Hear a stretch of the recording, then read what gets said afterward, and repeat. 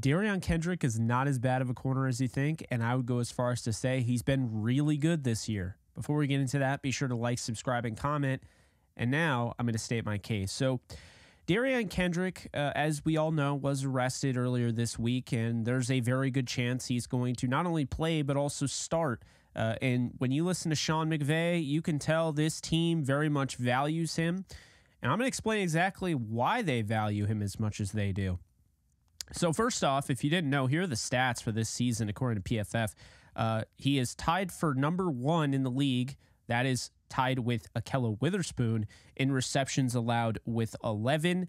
He's number 1 in snaps per reception with 19.5. That's ahead of Ahkello Witherspoon. That means every 19.5 snaps, he is giving up a reception, and that's the best in the league. So keep that in mind. That's ahead of last year's top guy. You probably heard of his name, Sauce Gardner of the New York Jets. Number 2 in reception percentage, 45.8. So 45.8% of the time, someone is coming down with the ball against Derion Kendrick, but that is second in the league. He's tied for second in fewest yards allowed with 130. He's number 4 in snaps per target, 8.9. He's 9th in average depth of target, 12.5. He's 10th in yak allowed, 52 yards, and he's 12th in passer rating when targeted, 76.7. Look, Derion Kendrick has gotten a bad rap, and it's an unfair rap. He was dismissed from the Clemson program. He worked his tail off to get things going with Georgia. He was supposed to be a top 3 round pick, but because of the things that had happened to him and he didn't test very well athletically, he fell to the 6th round. But honestly, he's been an absolute steal. And I'm going to mention, as we get through this, why. But, I mean, you could make an argument he's one of the biggest steals of the 2022 draft. And there are a lot of fans that just can't stand the guy. So I'm going to explain exactly why that's the case and why we should be giving this guy more credit, but why he also needs to work on something. So, look, with Kendrick, he's not Ahkello Witherspoon, okay? He's not 6'4". He doesn't run a 4.4. He was actually very slow testing. I believe it was a 4.6 or even a 4.7 40 time. It was not great. But he's a 6'1", 190-pound corner. What you see is what you get, and he works extremely hard, down in, down out. And the thing I love about him is his tenacity in coverage. He doesn't back down from anybody. That's the first thing. But the second thing is when you watch the film, he gives up a huge play, and he lets that play go. That's now history. He's not thinking about it. A lot of young corners in this league, they let that stuff get to them.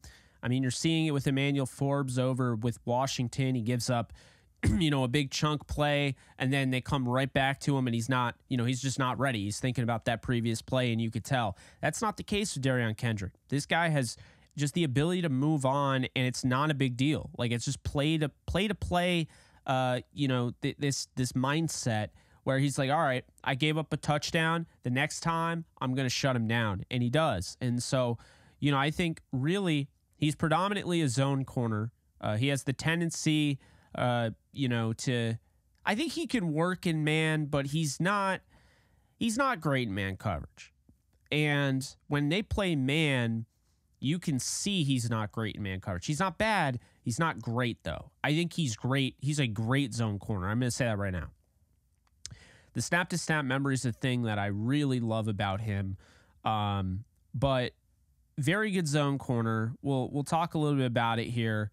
In zone, he gives up a 44.1 passer rating, 4 for 12 when targeted, only giving up 4 catches for 41 yards and 0 touchdowns. However, in man, 4 for 8 for 70 yards and a touchdown, 119.8 passer rating.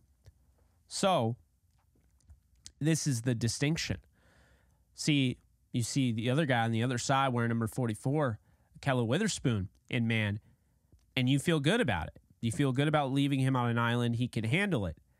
Derion, however, doesn't stick when he's in man, and this is going to take time, and he can get better, but he tends to not buy into what he was taught.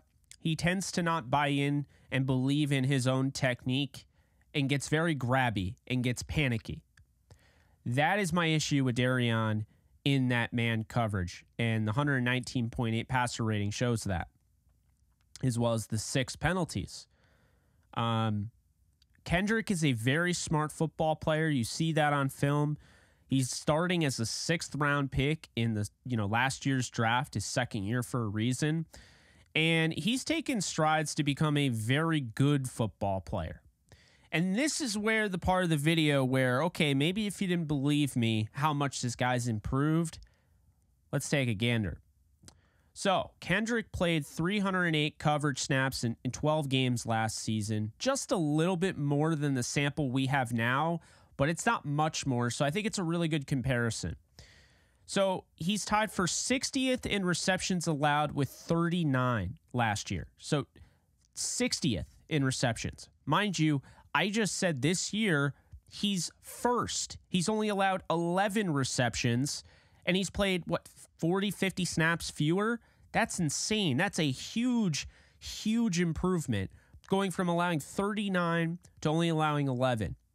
And say what you will, and I understand last year the offense was worse. There are some variables here. Now, because the offense is playing better, it's allowed Raheem Morris to be more aggressive, play more aggressive match zone, play more man than we've seen, and blitz more. At the same time, that team, he was playing right next to Jalen Ramsey. That team had Leonard Floyd. That team had Aaron Donald. That team had Bobby Wagner. So let's just understand something here. As great, as much better as the offense is this year, that defense, that had a lot of talent last year. Let's not deny that. And this defense, what's so impressive is everything that Akello's doing, everything that Kendrick's doing, is despite the fact this is not a top 15 pass rush in the league. So keep that in mind as we go through these numbers. 111th in snaps per reception. That is 7.7 snaps per reception. So 7.7 snaps every 7.7, he was giving up a reception. 111th in the league. This year, he's number 1. He's giving up a reception every 19.5. And before you say anything, it's because the zone defense, they ran more zone last year than any team. And what I mean by that is the zone percentage snaps run. The top 3 are Jalen Ramsey. Well, Derion Kendrick's number 1. Jalen Ramsey and David Long last year. And I think Troy Hill was 5th.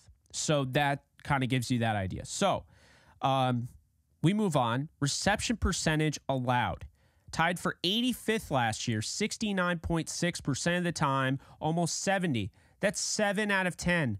7 out of 10 times, just about, wide receivers were coming down with the rock in those one-on-one situations against Kendrick. This year, however, it's at 45.8. So not even, well, we'll just round it up to 5. 5 out of 10 times he's giving it up. So that's half the time. That's actually really good when you think about it. Number 2 in the league, mind you, when you think about it. So now you look at, okay, the reception percentage allowed. How about receiving yards allowed? He was 97th last year in receiving yards allowed. And this year, okay, in receiving yards allowed, he has allowed the second fewest with 130. Tied for the second fewest. He was number 4. He's number 4 this year in snaps per target, 8.9. And last year, people could not wait to throw the ball at Derion Kendrick, who actually finished in, he was 106th in snaps per target, 5.3 snaps per target. That's a lot of targeting. And you know that they're targeting a young corner, a rookie corner, when you know that you have him beat. And that's what they knew. Last year, he's tied for 59th in average depth of target with 111. This year, he is 9th in average depth of target with 12.5. This year, he's 10th in yak allowed with 52. Last year, he was 97th in yak allowed, so that's yards after the catch, with 228 yards. He was 103rd in passer rating when targeted at 114.5 last year, and this year, he's 12th with 76.7. So last year, again, I can't stress this enough, no one played more zone than the Rams. So it's a little different when you have to you're stuck on a guy, have to play man coverage all the time. It's not like this year's been any easier of an assignment or last year was any easier of an assignment. They're pretty decent to compare. I think there's some variables to take into consideration. This is a better team. You see the offense moving the ball a little bit better. The offense has still had its moments where they've sputtered, and the defense has had to really stay on the field for a long time, and they haven't really missed a beat. They've done a nice job. So I just think, no doubt, Derion Kendrick, who had an above 100 passer rating when targeted in man or zone.